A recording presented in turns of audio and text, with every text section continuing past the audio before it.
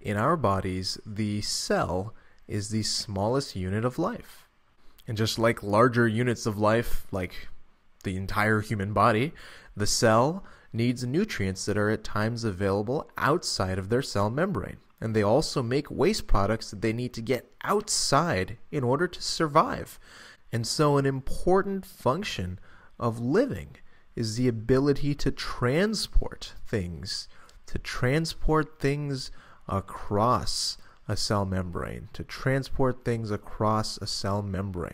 And so in the next couple of videos, we're going to talk about these different types of transport mechanisms. In this video in particular, I'll give you an overview of the different types before we go into detail. And a good rule of thumb to have in the back of your head as we talk about this is that the bigger the passenger, or the bigger the waste product or the nutrient that we're going to be talking about that we need to transport across our cell membrane, that means the bigger the car that we're going to need to get them across. And so you'll see that as we go in order right here, from the smallest solutes or nutrients or waste products to the largest things that we transport across our cell membrane. We've got specialized mechanisms to make these things move. So the first example of a transport mechanism I want to talk about is just a simple potassium leak channel. So I'll call this a potassium leak channel. And you might be wondering, well, why do we call it a leak channel? Why do we just call it just a regular channel? Well, the reason is that potassium has a large concentration inside of our cells. In fact, there are more potassium ions that are found inside of our cells than there are outside of our cells. And this is the exact opposite of what we see compared to sodium. For sodium, there's a ton of sodium ions that hang out outside of the cell. So they have a large concentration here. And there's a smaller portion of them that are located inside of the cell. So when there's an open channel or an open gate present, potassium naturally wants to flow down its concentration gradient to go outside of the cell. And this type of transport mechanism is called passive transport. Passive transport. And we'll talk about another mechanism in a moment that's called active transport. So why do we call this passive? Well, the reason we make this distinction is because no energy was used in order to allow our potassium ion to transport across the membrane. Now, at this point, I also want to mention that there are a couple of different flavors of passive transport we'll talk more detail about. There's something that's called diffusion, which is the movement of solutes in space, and we'll talk about that, what that means. There's osmosis that relates mainly to the movement of water. And then there's also filtration. We'll talk about filtration as it occurs in the kidney. And then finally, there's also what's called facilitated diffusion. Facilitated diffusion, which, unlike diffusion as I've listed above, facilitated diffusion utilizes the help of a protein channel, which is exactly what we talked about right here.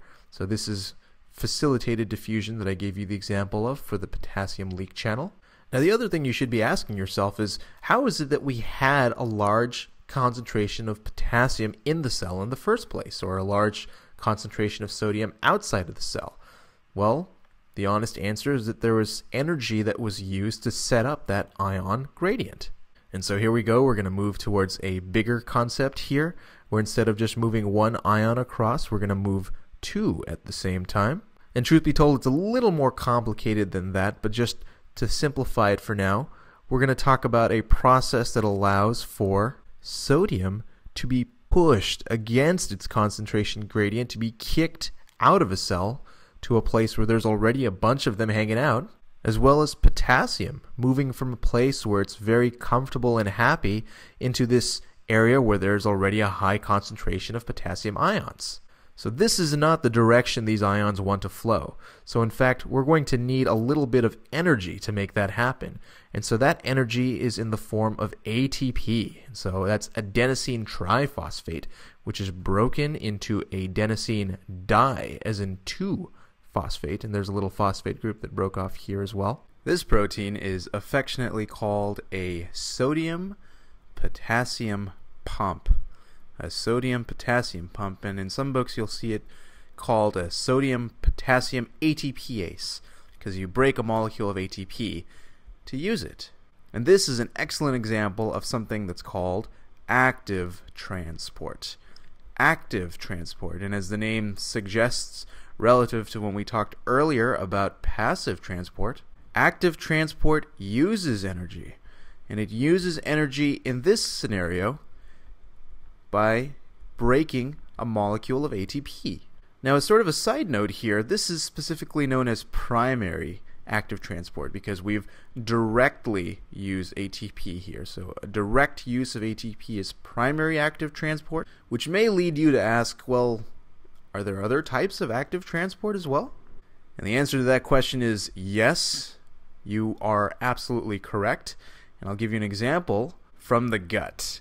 So in the gut, when we eat things, like salty food might have some sodium in it, or it might be sweet food and it's got some glucose in it as well.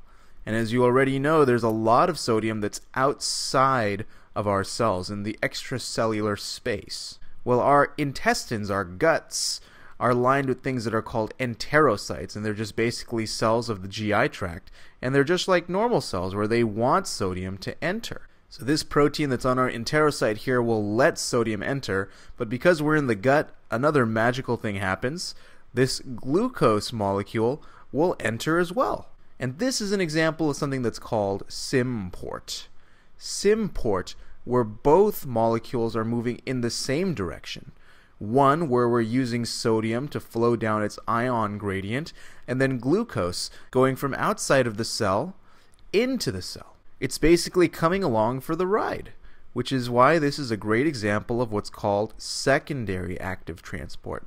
Secondary meaning that we used energy. Certainly we use energy here, so I'll say it uses energy here, but not directly. This in fact uses a gradient that was already set up. So a gradient set up using energy.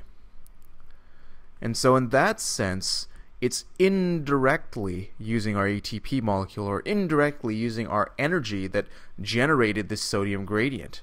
And so that's what happens when we have our sodium and our glucose absorbed into our intestine.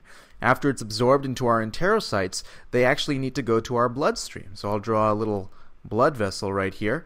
That's where our nutrients need to go to flow elsewhere in our body.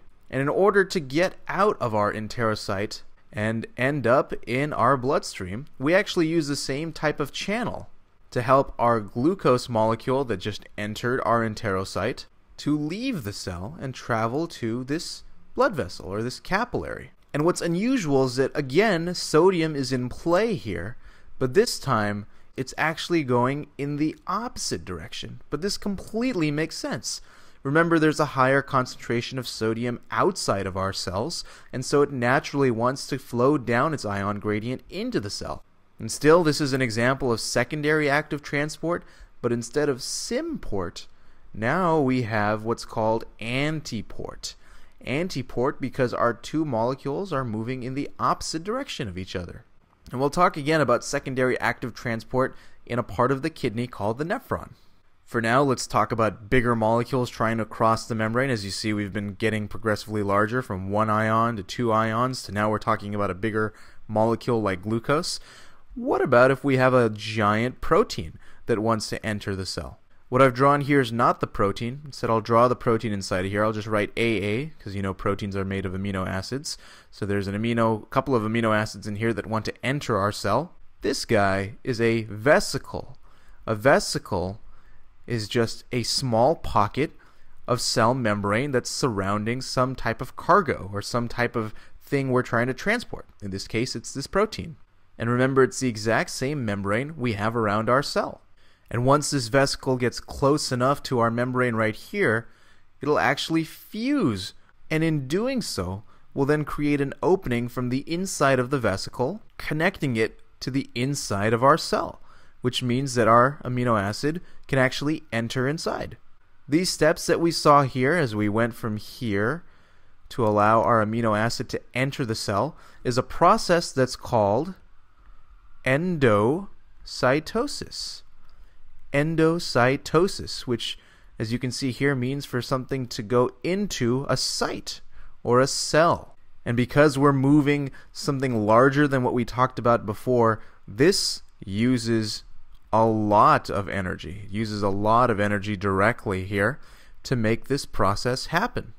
And you can actually have the opposite case as well, where a vesicle that's made inside the cell, as we'll talk about, sometimes will be made off of what's called the Golgi apparatus, and that's an organelle within your cell.